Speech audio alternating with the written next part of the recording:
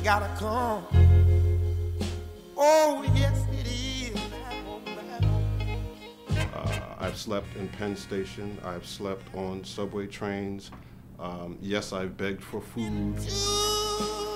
I was addicted to 3 or 4 different drugs at the time, and I was dying. And I'm afraid to die. I came out of prison, no doors open for me. I don't know what's up there. I've been homeless for many, many years.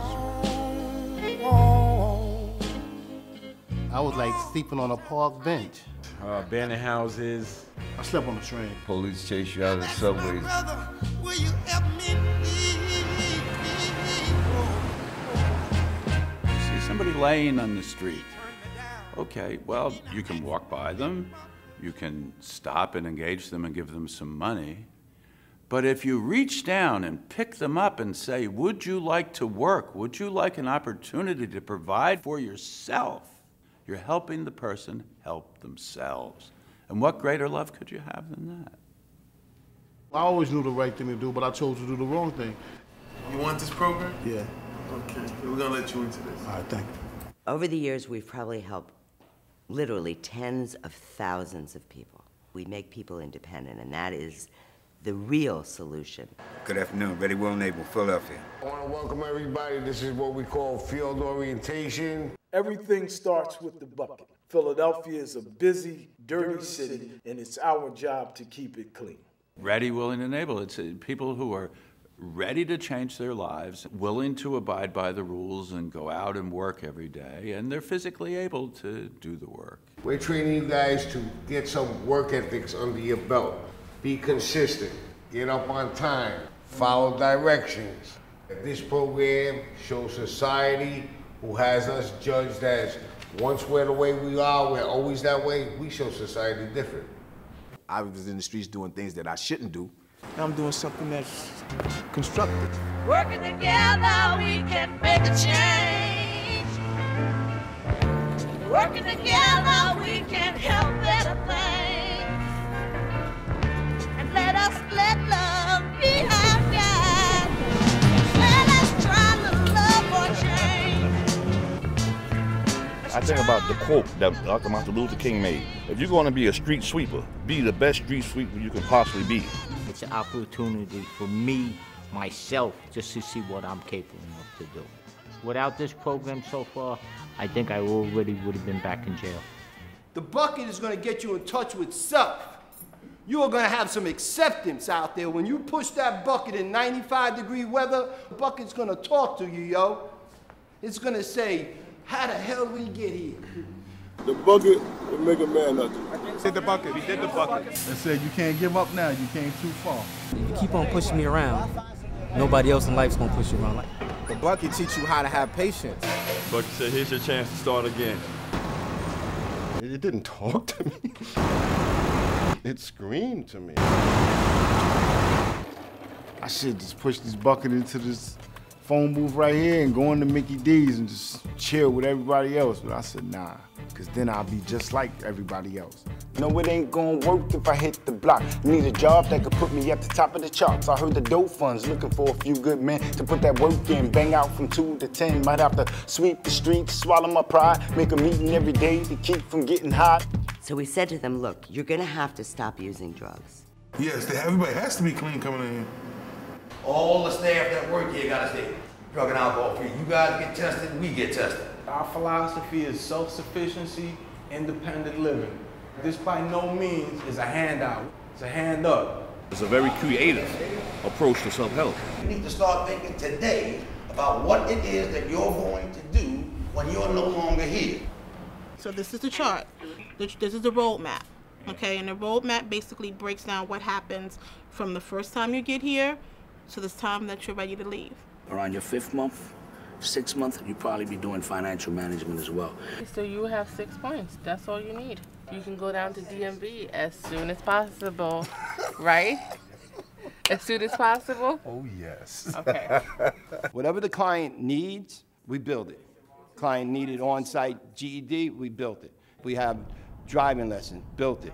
Client needs to learn how to, this is the information age, bang, there's computer labs and computer training going on in all our facilities. I don't want nobody to give me nothing. Open up the door, I'll get it myself. It is always our goal to be as independent as possible. And that's one of the core reasons for doing revenue-generating businesses. Here in Philadelphia, the vocational services training that we offer are custodial, maintenance, the culinary arts, security, and horticultural maintenance and landscape care here in the city.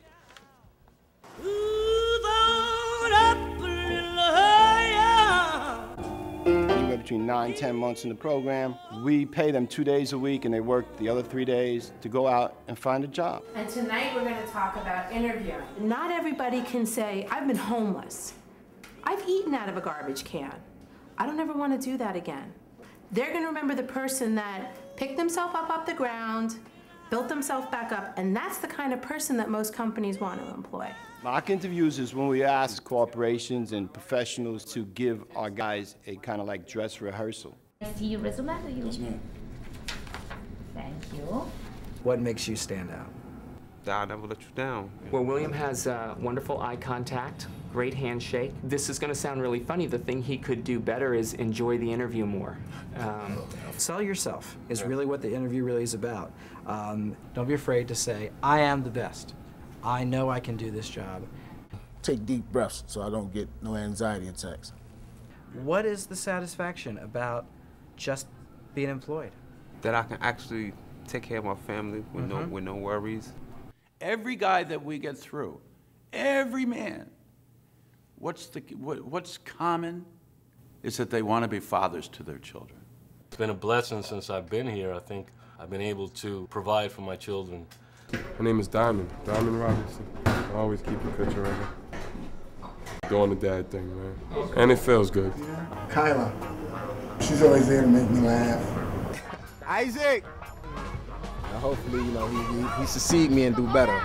We've gotten now thousands and thousands and thousands of people, jobs in the private sector, working for companies, making money, and climbing the economic ladder.